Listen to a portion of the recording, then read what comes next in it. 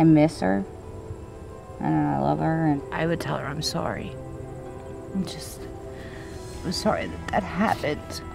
There's a hole in our family now, and no one chose this. It is devastating. When you close your eyes and think about Kelly, what do you miss the most? Probably our chats, her giggles, her enthusiasm for life.